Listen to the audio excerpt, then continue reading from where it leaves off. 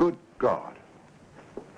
He must have been sleepwalking. Look at the state you're in. Exactly. My poor child, come to the fire. You must be frozen. I've only been out of the house half an hour. You should have been sleeping soundly, if only I'd known. Where's Elizabeth? Oh, upstairs, I think. Be sure I can't get you something? A hot drink, brandy? No, thank you.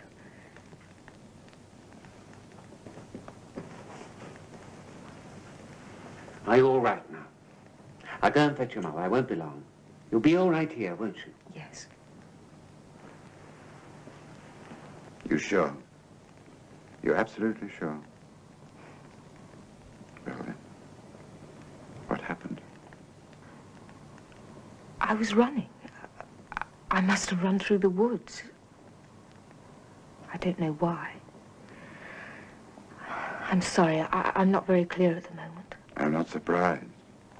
You've had a rather powerful drug inside you. It induces a very deep sleep indeed. 2 small tablets. Did you give them to me? Yes. I remember that. I think it's beginning to come back. You see, I've had an extraordinary dream. It was about you and this house. Tell me about it. No, it's too silly to repeat. What happened to my father? He's gone to fetch your mother. I'm afraid he'll want you all to leave. He's very upset. I think I'd like to leave. I'm sorry, that must sound terrible. It's just that I was convinced I'd never go home again. And now you'd like to go and make sure that it's still there? Yes. Actually, I think it's my boyfriend I miss most. I'd like to reassure myself that he's still there. I understand. Why don't you telephone him and let him know you're coming back? May I? Of course. Use the phone over there, behind the curtain.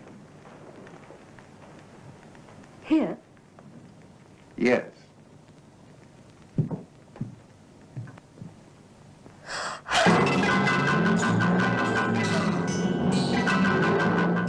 Vicious, isn't it? Right through the eye and into the brain. Good heavens, you must have a streak of Camilla in you.